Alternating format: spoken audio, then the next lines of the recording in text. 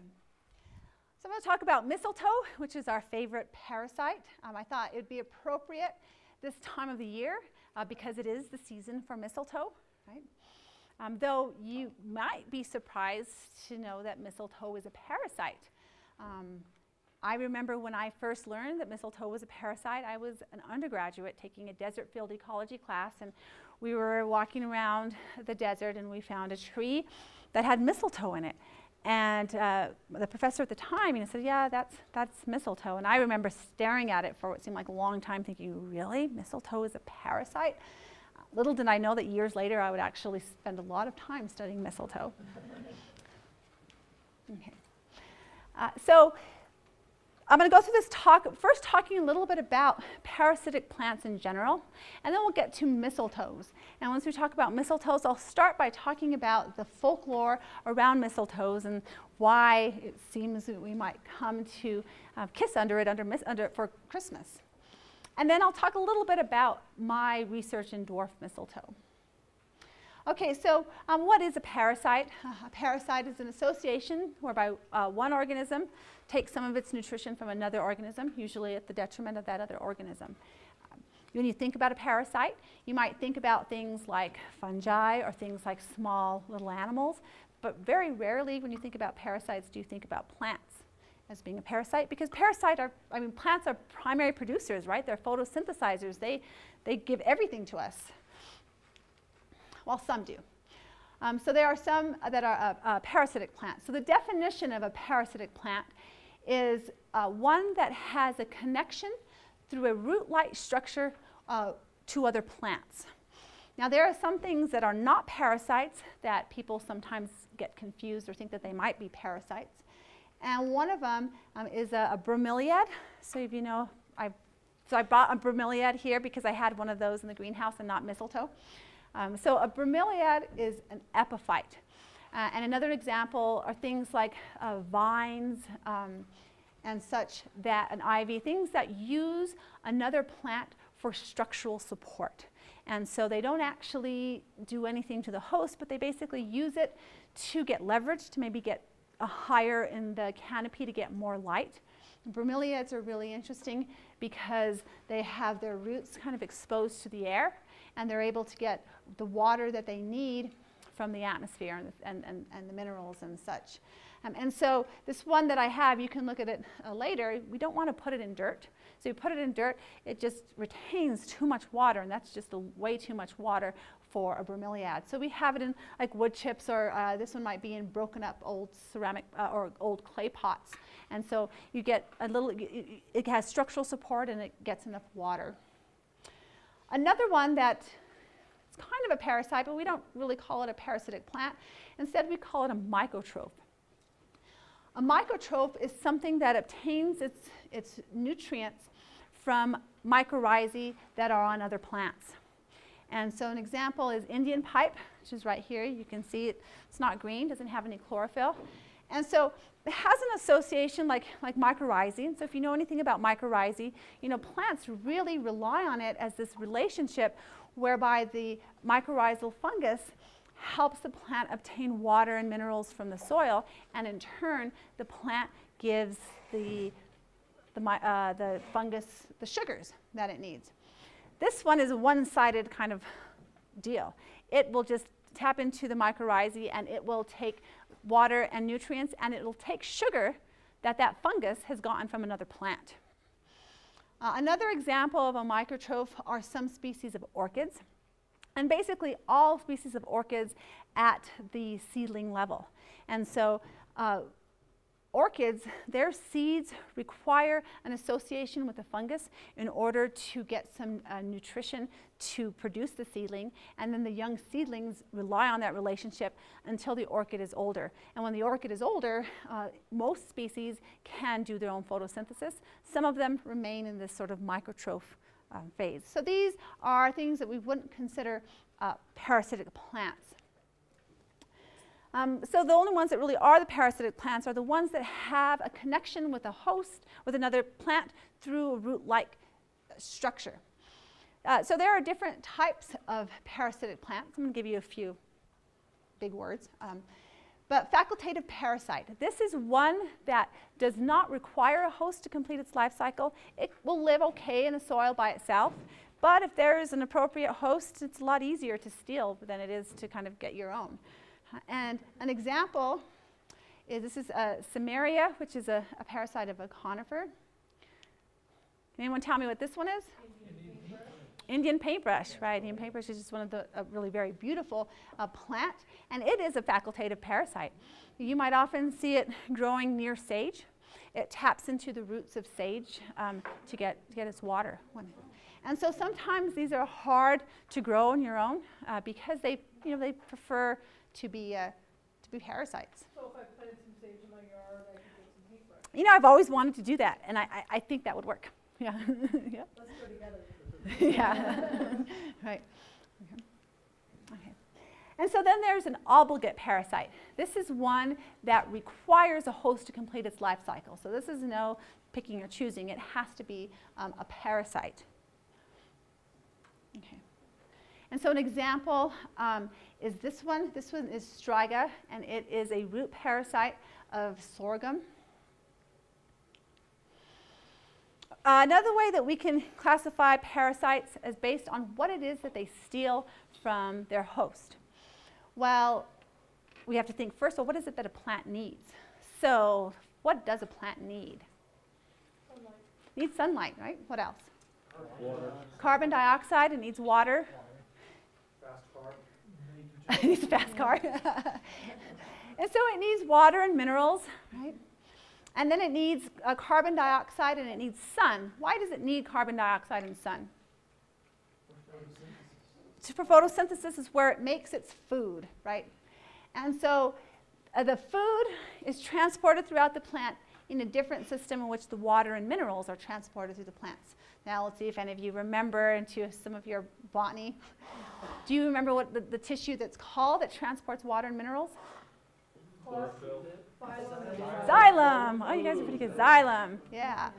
So xylem. And the one that transports food? Phloem. Good. Right. Phloem. Right. So these are the two transport systems. And so if you look at this figure, it shows in blue the water moving up from the roots, water and minerals, and that's through the xylem. And then you've got the sugars being made with carbon dioxide and light, and the food is being transported in this green line here. So that's the phloem. So some plants, some parasitic plants, only steal water. So they still make their own food, they photosynthesize, but they just steal water from their host. That's called a hemiparasite, one that just taps into the xylem and takes water. And then there's those that tap into both, steals both food and water, and these are called holoparasites. And so hemiparasites can be facultative or obligate, but a holoparasite has to be obligate. Right? So it means that if it's going to steal both food and water, it's going to need its host. It can't grow on its own. So here's an example of a hemiparasite. This is a dwarf mistletoe, here growing on a conifer. So it was a hemiparasite. I hope I said that. This is a holoparasite. This is one of my favorites. This is called Rafflesia. This is really pretty highly reduced in that all it is a flower, and that's all it really needs. Most of the time it's inside of its host. This flower is the biggest flower that's known. It's the size of a tire. So this thing is pretty big.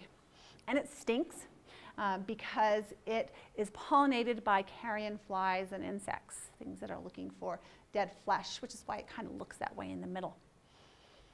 And then this one is, I think, really very cool looking because it doesn't look like a plant at all. This one is a parasite on the roots of a prosopis. This is in Argentina. And so these are plants that are obligate. They steal both food and water by tapping into the roots of their host. Another one that's an obligate parasite that taps into both is broom rape. This one parasitizes some well-known crop plants, things like sunflowers, tomatoes, and beans. So if you're a regular plant, you are going to propagate by seed. And all you really have to do is get your seed into the soil, and then your seedling grows and does everything. Now, it's a little bit difficult if you're a parasitic plant, particularly if you are an obligate parasitic plant, because you can't grow in the soil. You have to find a host. So what do? There are three things that plants employ, parasitic plants. One of them is they just have their radicle, which is going to become their root, grow and grow and grow and grow until they hopefully run into a host. And then if they don't, they're going to die. A characteristic of this seed is they're usually larger. They have to have a lot of energy reserves in order to support that growth until hopefully they find a host. Another one is that they just lay in the soil and they wait and wait and wait until they find a chemical cue that's given off by their appropriate host plant. And then they'll germinate, and then their host is nearby. And so that one requires the seed to have a lot of great longevity. It means it should be able to stay in the soil for a very long time. One of these examples is dodder. Dodder is a really interesting parasitic plant. It parasitizes bean plants and it parasitizes tomatoes. And they've done some studies that they found that they actually have a preference. They prefer tomatoes than beans. If they grow it near beans, they'll find their bean host and they'll be just happy. If they plant it and they have a tomato plant and a bean plant equidistant from where that seed was, 90% of the time they're going to go to the tomato plant. Tomatoes are tastier than beans. This is a fun video that shows a time-lapse video of how they do this pretty quickly. So this one doesn't have any sound, but you see these seeds are germinating. And you can see as soon as they start to germinate, they start to kind of move around. They're looking for their host.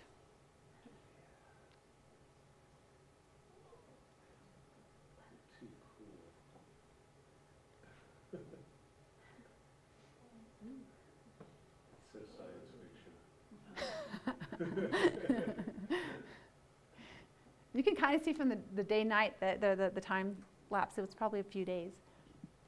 And so here it is hugging around, and they're going to sink. These roots are a little bit different, and I'll talk about them in a second. So you can see they're going to start to enlarge and swell and basically attack. No, they don't actually kill the host. Yeah, they can't kill it right away. Yeah, because otherwise. They'll kill it. Well, they'll kill it not right away, but yeah, they'll go for quite a while until the infection is really heavy, and then it'll kill the host. Because what's the point But in then killing they your will host? die too. Right, yeah. Well, then by that point, they will have propagated their seed and found another place to go.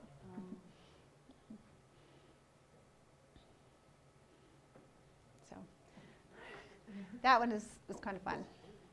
So yeah, that's in the whole conundrum about being a parasite.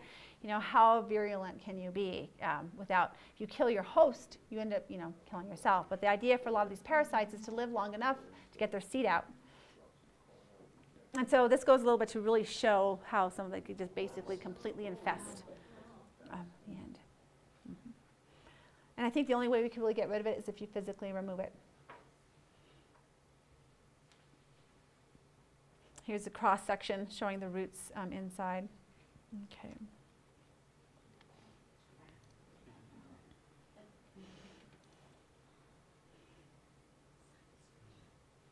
Uh-oh, why do I have?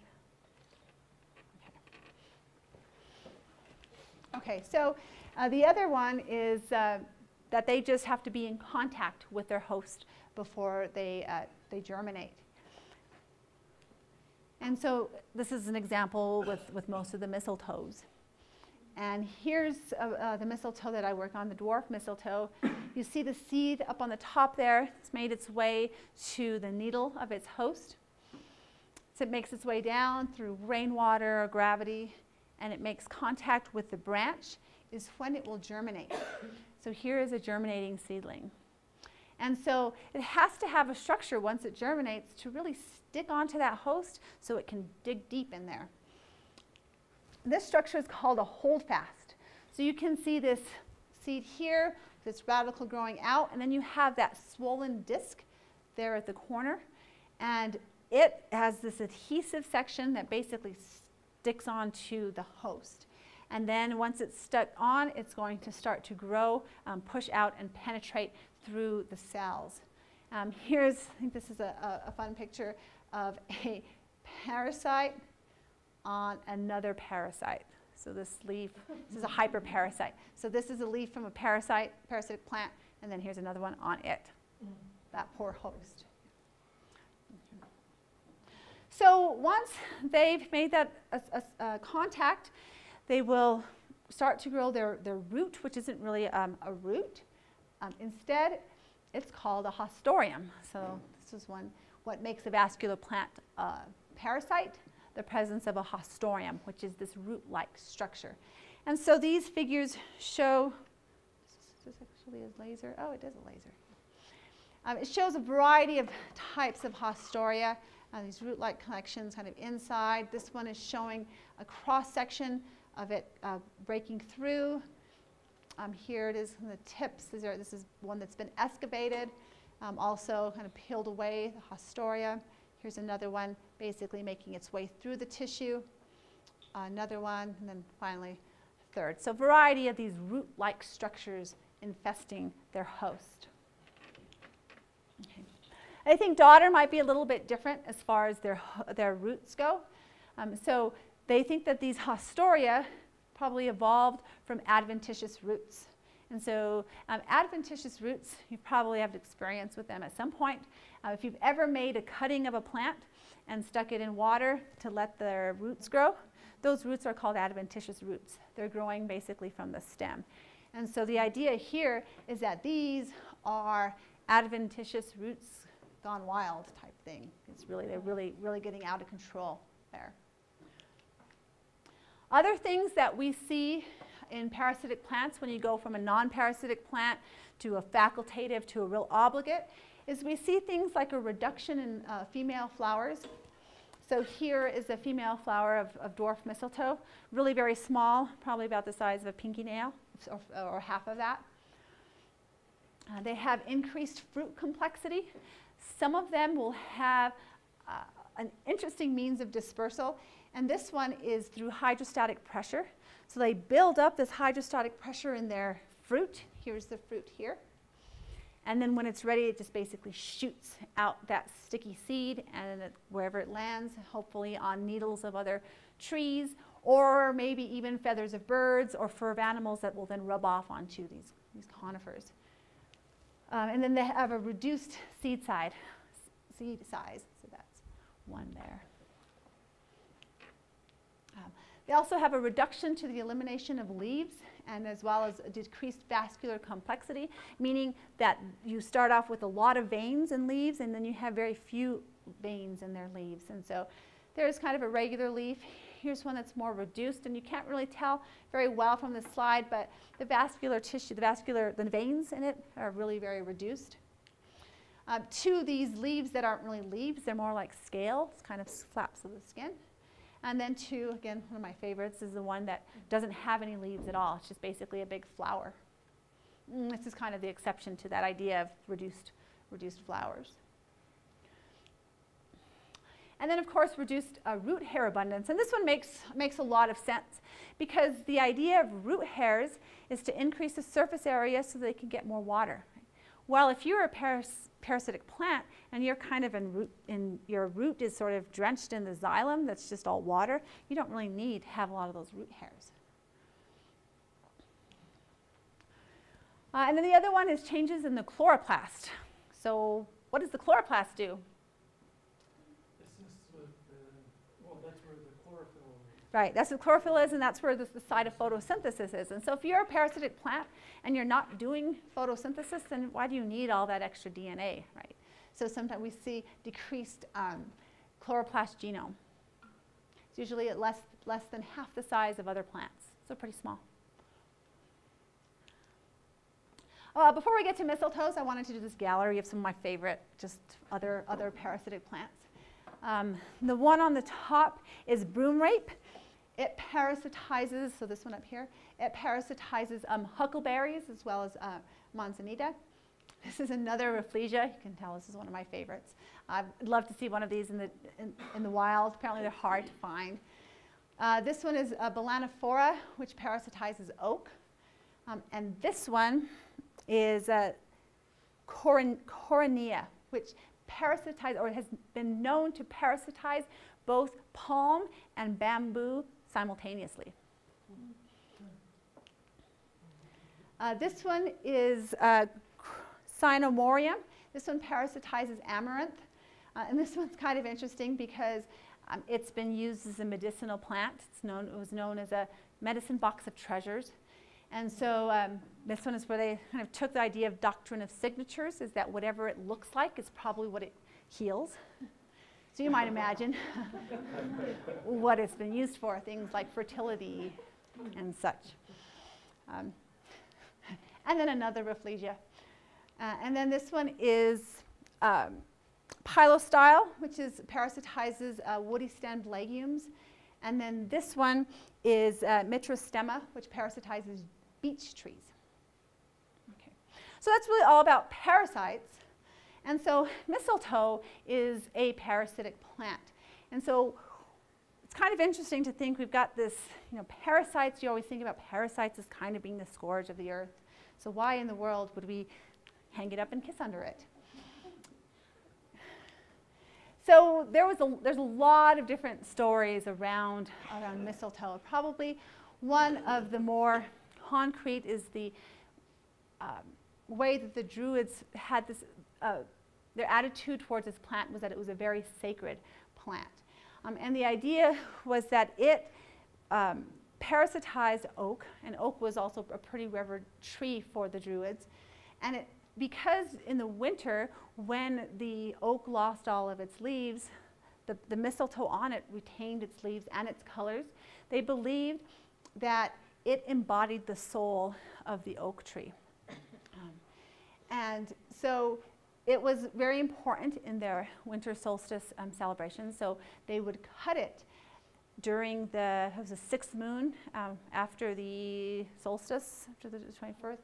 Oh, sorry, the sixth day after that. I think it's called the waxing moon. And they were really very careful about how they cut it. They used a golden sickle. You can see the sickle here. Here's another picture depicting the golden sickle. And also, it could not touch the ground. And so here's another picture of the Druids in the top cutting it, and you can see they are this white cloth ready to catch it because it was not to touch the ground, or it would lose some of its sacredness. Here's some other pictures showing those types of things. So cutting it, catching it with the cloth, basically having this large ceremony around it. I also read in some places the ceremony was accompanied by the sacrifice of 2 white oxen. Couldn't quite see what the significance of that was. And then here's a modern day ritual the Druids doing, cutting some mistletoe. Also, some mythology, Norse mythology, goes back to this goddess. Her name is Frigga, or Frigg. She was known as the all-seer, which is why in this picture she's depicted with a third eye, that she could see the future, she couldn't change it, and she couldn't tell people about it. She was also known as the goddess of love. She was the one that was beckoned during childbirth and such. She was also believed to be the one that spun the clouds and was responsible for storms and such, which is why probably one of the uses of mistletoe was to put it in your house to guard against storms or fires from lightning. And so she had a son named Balder, who was the god of peace, and he was the most beloved god. And so here's where the story kind of breaks apart. You hear tons of different versions. And so in one version, he had a dream that foresaw his death, and it frightened Frigga. Another one was that she had a dream that that he died and it frightened her. Another one is just that when he was born, she didn't want anything to happen to him. So she extracted a promise from all living things and all elements of the earth that they would not harm him. Right? But she overlooked the mistletoe. And there were two reasons, depending where you go, why she overlooked the mistletoe. One, she believed it was just a lowly plant. Another one was that she believed it was too young of a plant to actually extract a promise from. Well, Loki, the god of mischief, he kind of found this loophole and decided that he would kill Balder, and that he fashioned a spear from mistletoe and gave it to his brother who was blind and told him, you know, throw it at Balder. He can't kill him anyway because he's immortal. Well, it killed him, and so there's a couple of paintings showing this one and then this one where he was killed by mistletoe. And again, this is the part where there's a lot of different things, stories about what happened after that. Some were that that someone had to go to Hel to get him, H-E-L, and it was another type of a god, to bring him back. And that he said that if you can get everybody to shed a tear for him, then I will bring him back. And everybody did but one, and they believed it was Loki in disguise. I don't know what Loki had against Balder, but he had something against him. And so the promise was failed, and he did not return. In other legends, he returned after 3 days.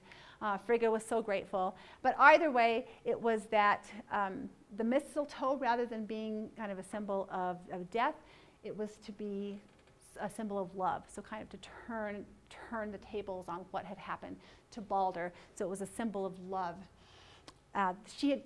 In her mourning, she cried tears that became the fruits of the mistletoe.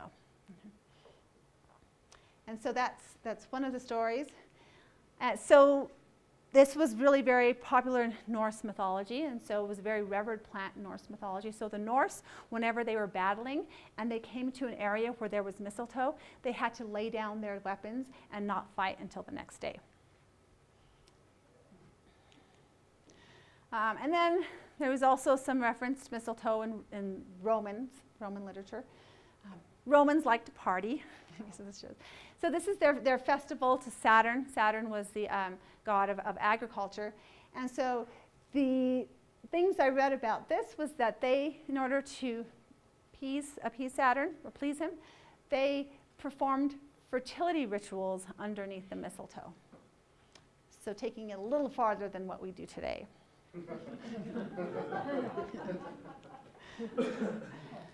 And then that was the idea sort of picked up from into Christianity. And so the idea was that the mistletoe was the plant or the wood that made Christ's cross, and that as punishment, the plant was made to be a parasite on other plants, oak being one of them, and oak was a more virtuous plant.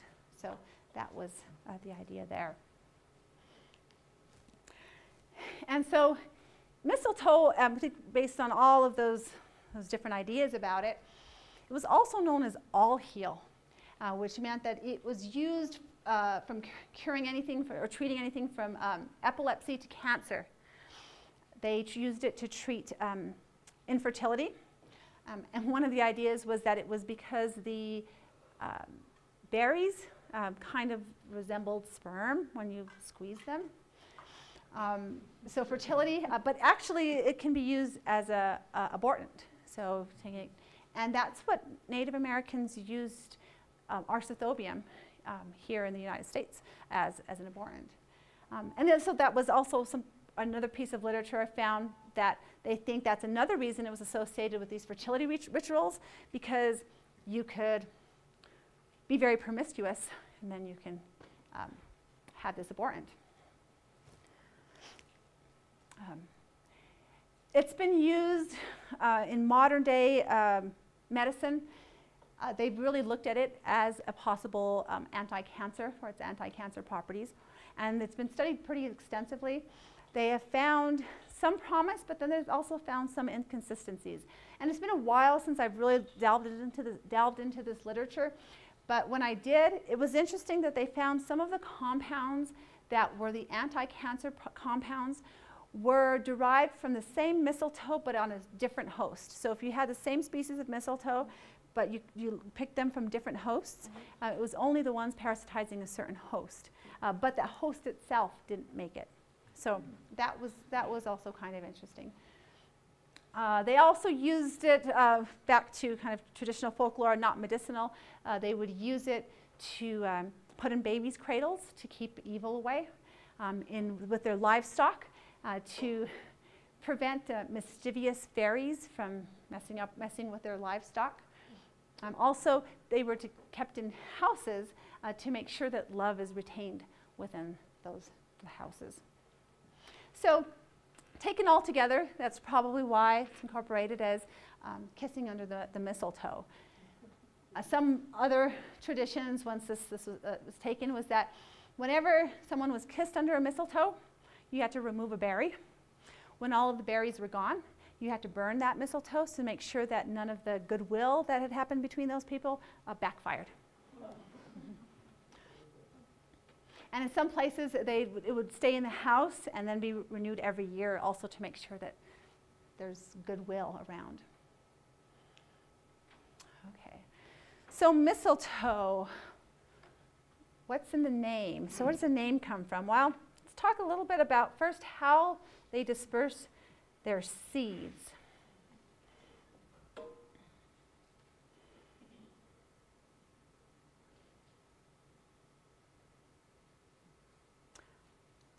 Oh, it looks like This is a mistletoe. It can only exist in partnership with a tree, for it has no roots of its own. But this is a very one-sided relationship. The mistletoe has green leaves, so it can manufacture food, but it draws all the liquid it needs from the tree onto which it's fastened itself. The tree gets nothing from the arrangement. The mistletoe, in short, is a parasite. The mistletoe family has over 1,000 species.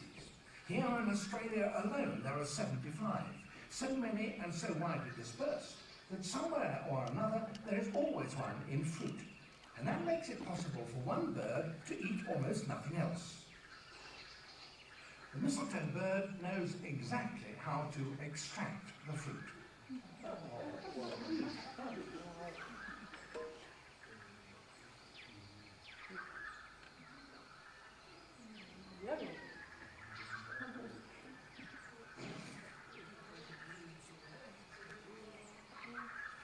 The bird digests the fleshy coating of the seed with extraordinary speed. It takes less than half an hour to travel from beak to bottom. The seed, when it emerges, is still phenomenally sticky and has to be wiped off, which suits mistletoe very well.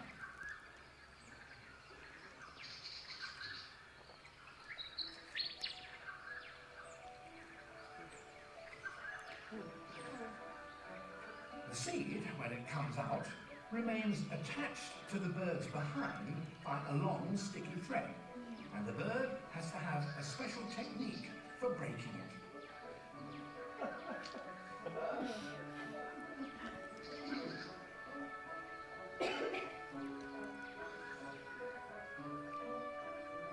Every time it needs to detach a seed, it has to perform this little dance.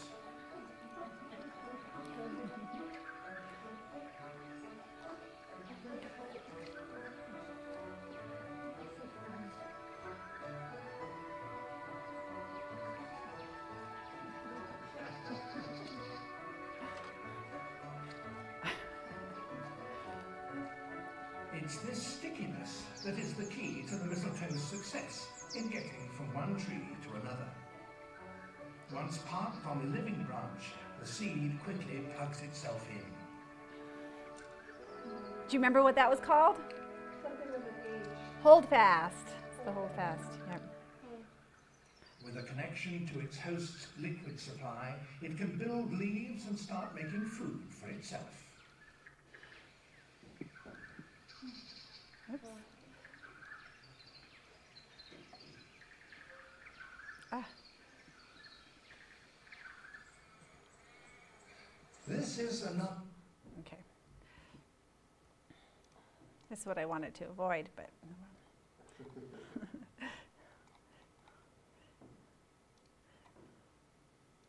So the next one he talks about is really interesting. It's not a mistletoe, but it's actually called it's called a Christmas tree, because it is a tree that's this huge tree with these beautiful yellow flowers, and it's called a Christmas tree because it flowers in December. But it's got these little roots that parasitize other plants, things from even grasses, and it parasitizes them and makes this huge tree. It's really kind of neat. But I thought we'll just talk about the mistletoe. Okay, so the term mistletoe has something to do with that dispersal method. And so mistletoe comes from the Old English misletan or misletan. Mist means dung, tang means twig or branch, so mistletoe means dung on a branch. Although there's a little bit of controversy, because mistel actually means basil, so maybe basil branch or dung on a branch, who knows. So mistletoe is not just confined to the mistletoe that we see hanging at Christmas time. Mistletoe is a generic term for any parasitic plants that occurs on the branches of woody, basically aerial branches. So there are about 1,306 species of mistletoes, and they look all very different. So here's a species of mistletoe from Argentina. Here's a species growing on saguaro cacti. This is another one from Argentina. This is one in the showy mistletoe family. This is another one from the showy mistletoe family. This one is attracts hummingbirds. And then there are some that are here in the southwestern United States, pretty reduced. Here's another type of a mistletoe. Mistletoes can be pretty damaging. If you get a really heavy infection, it can really devastate and kill the tree, as you can see in some of these photos.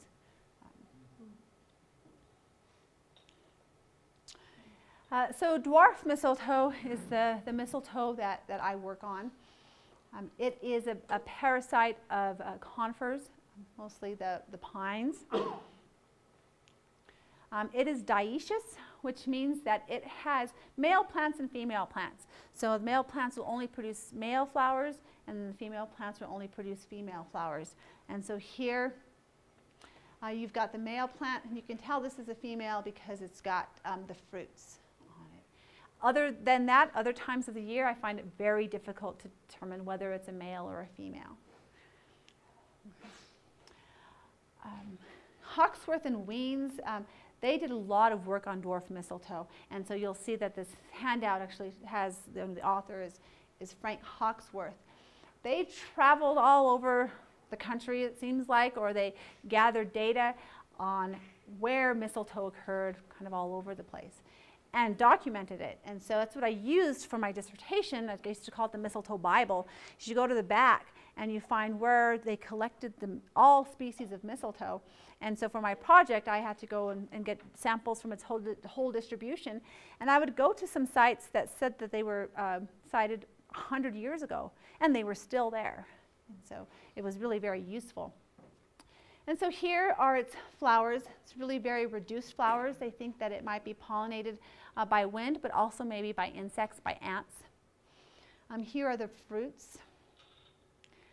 As I mentioned before, it ejects their seed so at about 27 meters per second, and they can go as far as, I think, 30 meters. You can get pretty far. Then sometimes they don't find their host. And I remember, this is a picture of me when my mom, who's here, she went with me on some of my collecting trips as an undergraduate.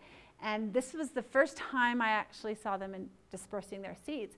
And I was collecting, and I felt things hitting me, and I thought they were bugs. And I kept doing this and this. And then I looked down, and it was a seed, and I was so excited to actually see a seed. I think my mom thought I was a little crazy.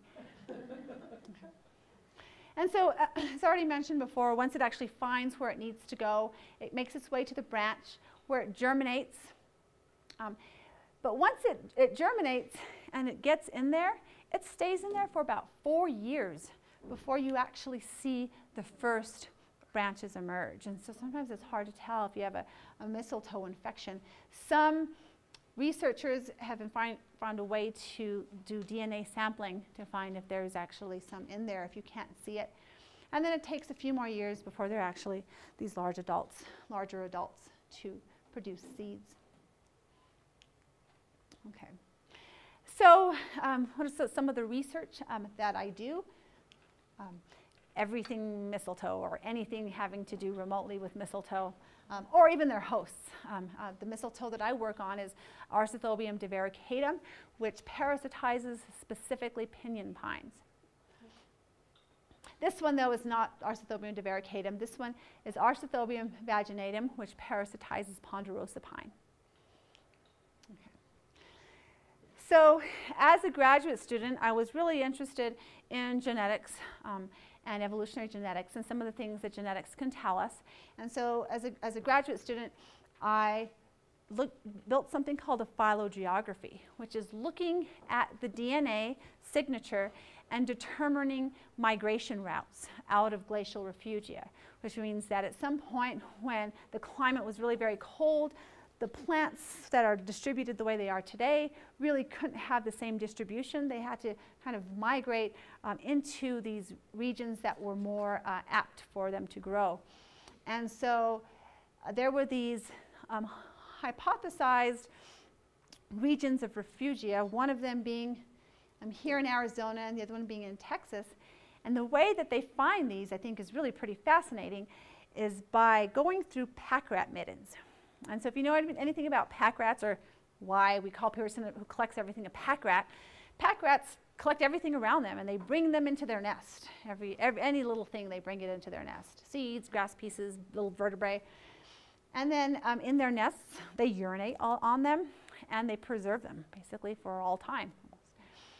So you can go and excavate these middens and you can carbon date them and find out how old they are. And you can then sift through them and you can identify plant parts and animal parts. And so you get a really good idea of what was where and when. I don't understand how those people can sift through it, because I actually visited a lab in Arizona. And this woman was just an expert. She could take these little seeds and she could tell you exactly what they were. And I'd been looking at mistletoe seeds forever, and I still couldn't really tell what was a mistletoe seed.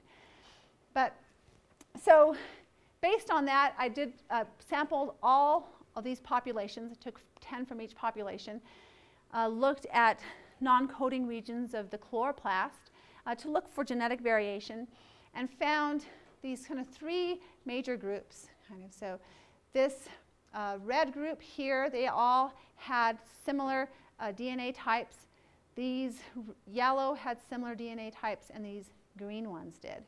And so this was really great, because at least the yellow and the green seemed to support that the hypothesis that there was a refugium here, and then the mistletoe that we see in the red migrated out of this one, and the one in the yellow migrated out of this one. Well, this one was kind of interesting, but then I found, after going to Arizona and talking to the people who study middens, that they had found a midden with mistletoe here in Baja California. They just hadn't published it yet. And so we knew that then there was a third refugium, and our data really supports that. Now, the only thing that was, see anything kind of interesting here? We got this star, who, if you look at it, it's really very different. Now, I don't know, I don't really want to explain this tree too much, but the idea is that these guys are pretty similar. These guys are pretty similar because they have really kind of short lines between them. This one is a lot more different, but this guy is just really kind of out of the water different. So one of the things that we're doing is I have a student, Vance is here, yeah. And so he's looking at that population even further, and he's looking, so he's been sequencing nuclear DNA to see how different it might be.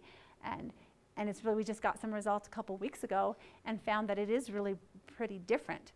As a matter of fact, the sequence divergence is a little bit more than the sequence divergence of the same region between subspecies of vaginatum, the mistletoe on ponderosa. So that was really interesting. One of the other things that he's going to look at is horizontal gene transfer, and that's where genes move from the host into the parasite or vice versa. And so some of the research I did as a graduate student seemed to suggest that might be happening. So Vance is going to look at that further next semester. Another thing that I'm really interested in is the ecology, is basically how does the mistletoe affect its host. And so we did a big study in my plant ecology class last fall.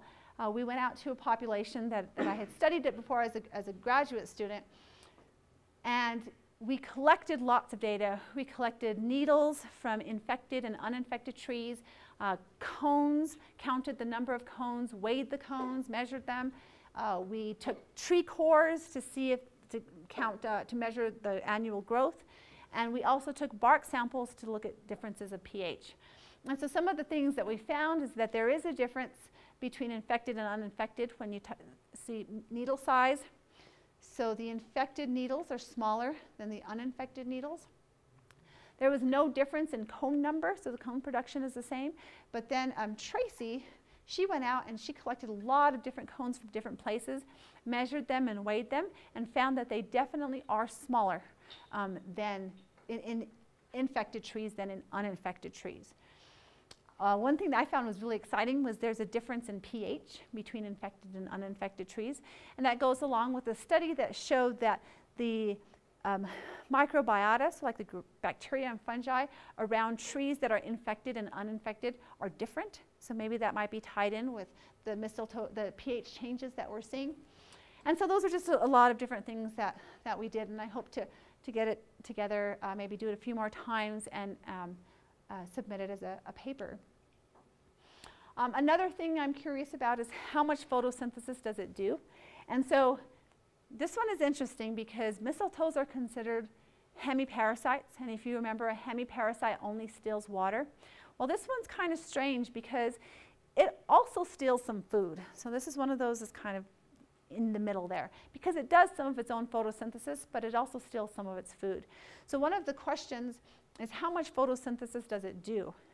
And so when I was at Mesa State, or I guess now CMU, I had a student, Ryan Tooker, who was interested in doing this. Actually, he really wasn't really interested in research, or he didn't know much about research, but he was very bright, and I asked him to help me with this project. And he really did a great job, and he decided to go to graduate school because of it. What was interesting, though, is that he ended up going into a neuroscience program instead of plants, which is the exact opposite of what I did, because I did my master's in neuroscience, the same neuroscience program that he's in now. No. So this is the site. He went to this place, which was only about 15 minutes from campus, and he would collect mistletoe on pinyon, and then another species of mistletoe on juniper, which is a lot more green, and it seems like maybe it would do more photosynthesis. And so he did this every month for about a year and a half, 2 years, and found that the mistletoe on pinyon does a lot more photosynthesis than the mistletoe on juniper, which I thought was really interesting. And then, as I said, he did this every month, and we found that there were seasonal variations. So the blue is the mistletoe on pinyon, and the red is the mistletoe on juniper. Really peaks its photosynthesis in May. And so a couple things happen then. Well, one, it's the beginning of summer. Maybe it's just kind of revving up. But also, it does undergoes meiosis later that month. And so maybe it's actually getting more energy to get ready to go for that meiosis event. So that's one thing I want to continue doing here, because there's a mistletoe, the mistletoe on ponderosa undergoes meiosis in February. So it'd be interesting to see if we see similar patterns or different patterns. And then some work I did as a graduate student with my advisor.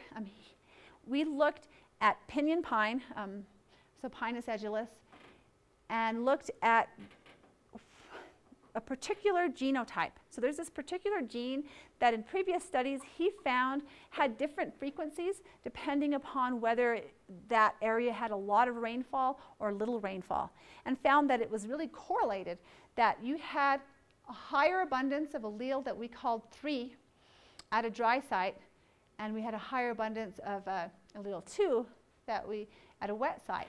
And so I was interested to see if there was a difference between alleles and mistletoe infection. So at that same site that I took my plant ecology class to, but several years earlier as a graduate student, I looked at this, and we labeled 100 trees, 50 that were infected and 50 that were uninfected, and then we looked at their genotype and found that there was a significant difference, that trees that were infected had a higher proportion of allele 3 than non-infected, which had more of the allele 2. So one of the questions was, do these plants that have different genotypes deal with their water differently? Are some of them better than others? And so this is also research I did at Mesa with Ryan, Amanda, and Kate, that we looked at water potential. And we did definitely find a correlation in that there was differences between the genotype and their water potential. And so what this really means, we're not sure, so we're going to keep working on this. And so any other questions? I think there are some other things I'm interested in as far as plant hormones. So they found, you see that some plants that have a mistletoe infection create what are called witch's brooms, which are these kind of like tumors of the branches, get really small, these little bulbs. And so it's believed that it's a plant hormone called cytokinin that increases this growth. And so some of my questions are, where does it come from? Is it that the mistletoe is basically putting it into the host, or is it somehow making the host increase it? So there's some questions that have kind of a chemistry bridge that I think would be kind of interesting. So as I said, anything having to do with mistletoe at all or its host is what I'd like to work on. And it also is really nice because it gives a breadth of interest to students who might want to do research. So Vance is more interested in the molecular side of things, so we have this project where he can do PCR and do molecular. If someone's interested in ecology, we can then look at the effects on the host. And so that's why I really like this project for undergraduate research. Okay, are there any questions?